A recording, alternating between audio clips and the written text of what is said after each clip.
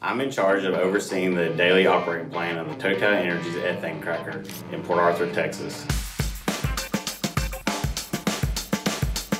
In 2018, TotalEnergies and Borealis joined together to build an ethane cracker in the Port Arthur refinery. Ethane comes from natural gas, and the cracker uses extreme heat to create ethylene, which is used to make plastic. I work a 12-hour shift, 5 a.m. to 5 p.m. When I arrive, we do a shift handover, and then I start the first of many rounds with my operators to see if there's any issues or safety concerns. I communicate the maintenance schedule and the shift goals of the day. I help troubleshoot any problems in the ethane cracker or in the refinery. I work on long-term objectives and maintenance. My day ends with my report for an end of shift handover. To be a good shift foreman, it's important to listen to and motivate my team and to have a deep understanding of operations. Happy anniversary, TotalEnergies.